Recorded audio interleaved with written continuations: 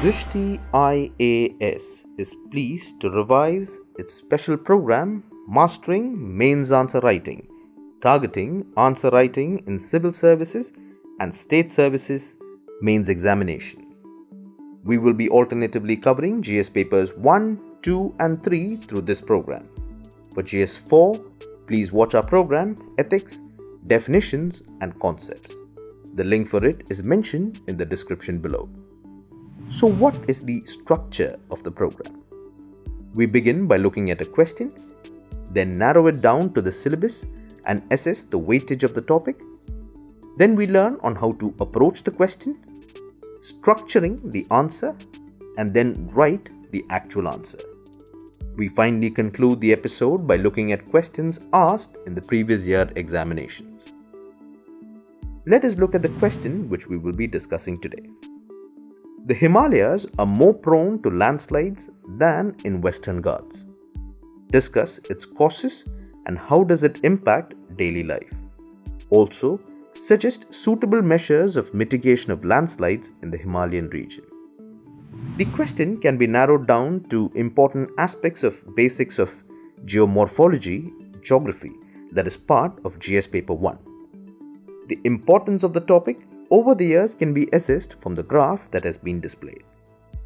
Shifting towards how to approach the question. In general, there are two things we must understand with respect to a question. A, the underlying theme of the question, and B, what is or are being asked about that theme. Now, let us look at the question again. The Himalayas are more prone to landslides than in Western Ghats. Discuss its causes and how does it impact daily life. Also, suggest suitable measures of mitigation of landslides in the Himalayan region. The underlying theme of this question is landslides in Himalayas. About this theme, we must discuss its causes, implications, and suitable measures of mitigation of landslides. The command word of this question, discuss, requires us to find out the causes substantiated with relevant evidence, related consequences, and the measures needed to resolve the given issue. Moving towards how to structure the answer. The first part of the answer will be the introduction of the answer, which will include a brief description on landslides and why the Himalayas are more prone to landslides than Western Ghats. The second part of the answer, that is the body, includes causes of landslides and impacts of landslides. Lastly, in our conclusion, we will suggest some measures of mitigation. Now we try to write the actual answer. But before we commence, we would like to make it very clear that the answer provided here is a representative answer. That is how the actual answer may look like. It can be adapted or modified as per your own natural style of writing, whether paragraph form or short sentences or bullets or diagrams. We have also taken certain liberties with the word limit by including certain additional information in the answer for your comprehensive understanding. So without much ado, let us write. The question: Himalayas are more prone to landslides than in Western Ghats. Discuss its causes and how does it impact daily life. Also, suggest suitable measures of mitigation of landslides in the Himalayan region. Landslides are the mass movement of soil or rocks along the slopes of mountains. Himalayas are the young fold mountains and are more prone to landslides than the Western Ghats because heavy snowfall in winter and melting in summer. This induces debris flow, which is carried in large quantities by numerous streams and rivers. Himalayas are made of sedimentary rocks which can be easily eroded. These aids landslides, whereas Western Ghats are eroded, denuded, aged, mature and worn out by exogenic forces. Moreover, they are far less in height. Drifting of Indian plate causes frequent earthquakes and result in instability in the region. On the other side, Western Ghats are older block mountains which are more stable now.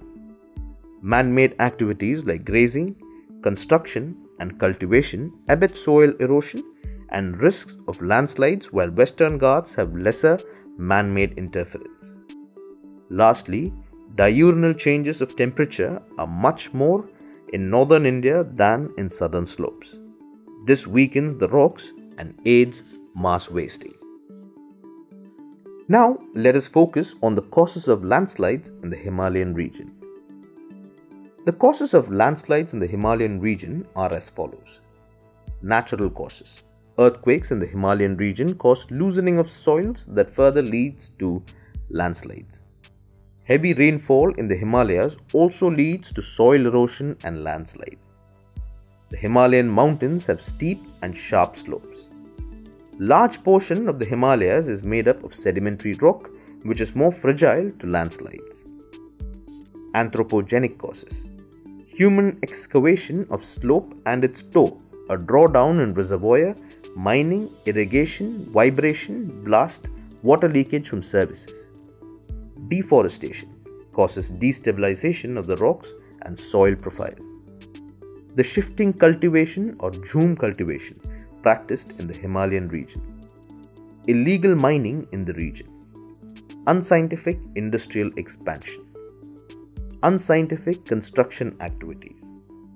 Lack of understanding of landslide hazards. Lack of warning system. Implications of landslides. Every year, landslides in the region kill dozens of people.